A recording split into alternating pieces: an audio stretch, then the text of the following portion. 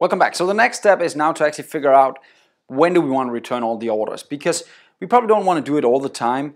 What I'm talking about is pretty much when we get a list of all customers in our database, if we were to also get all the customers' orders, that would pretty much mean that we are starting to get all the information from the database with a single request. And that's just a lot of information, and we don't need to get that much information. Think of it this way: if you were to look at a list of customers on a web page, you would expect to just get the information about the customers, right?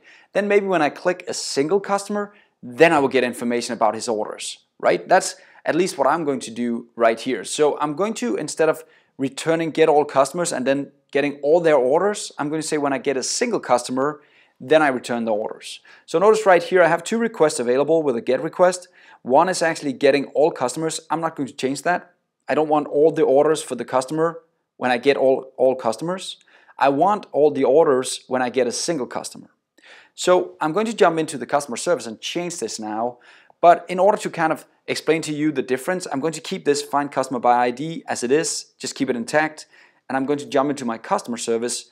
I'm going to create a new function, get all customers, find by ID right here, include orders like this. So I know it's a long method name, but I just want to kind of explain that we're going to build a new function right here that also includes the order, where this is not going to include any information right now about the actual information about the orders, and this is not either for now, okay? But this new one is going to actually include information about the orders, and it's fairly simple to do. So let's just try and do it.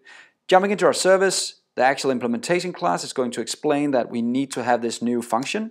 So I'll just add the function right here, find customer by ID, including their orders. And how do I actually do this? Well, it's fairly simple. Step one is we're going to just make a local variable right here that's going to be the customer. It's going to be equal customer repo dot read by ID, just like we had before. Now I have the customer available, and I can actually just return the customer. Now he doesn't have any orders yet, but that was step one. Now we have the customer just like we did up here, right? Now I want to add some more information to this. So what I'm going to do is I'm going to say customer.orders, right? I need the information about the orders is equal to, how do I get the orders? I need to figure that out. There's a very simple way. Let me try and show you. So let's jump to our constructor right here, because it's not enough for us anymore to have access to the customer repository, meaning the customer table. We also need access to our order table. So I'll just dependency inject my order right here.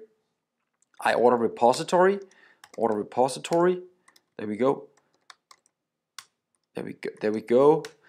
And then I'll add a small reference for that. Order repo equals order repository. There we go. And I'll just make a field for that. I'll make it read only. That's pretty much meaning that now I have access to my order repository, so I can start working with the order repository, the order table, right? I can start getting information from that. I can start making joins of the two tables when I need it. Sweet.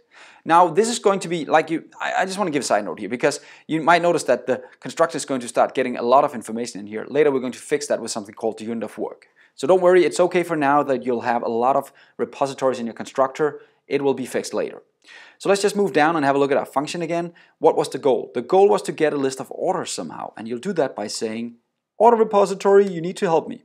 I need to get all orders where, right? Where, and then I need to, for each order right here, I need to do a bit of magic. Let me just scroll out so you guys can see it. I say order.customer, right? The customer on the order, I need to check his ID. If that ID matches the ID of the customer that I have right here, customer, that would be the right customer, right? There we go. Let me just try and do this in 2 lines so you guys can read it all. So pretty much what I'm saying is, dear order repository, I need your help. I need you to go and get all orders where the customer ID matches the ID of the customer I have right here, right? That's pretty amazing. That's pretty much how an SQL statement would be anyway. So we'll try and make this even better when we get the unit of work, but this is fine for now. So I'll call toList in the end, kind of to convert this guy into a list, and now we have a customer with all his orders. That's all we had to do. Notice how simple it was. And notice the logic right here. Some may discuss if this should go down to the repository, and you might be right in some cases, but I think working with this application right now, this makes perfect sense. It makes this unit testable, and I can actually work with a few very cool features later on right here, so I'm going to keep it like this. So let's just have a look if this actually works. So I'll just keep this and change my function inside the controller as the final thing right here in the customer controller. Instead of finding customer by ID, let me just outcomment this so you guys can look at it. I'm going to change this now into returning and actually using the customer service dot find customer by order instead, by ID, but including orders, right? Let's try and run this and see what happens. So I started our system right here. Let's just try and jump into our into Postman, just see when we get all customers. You'll notice right here, they don't have any orders, right?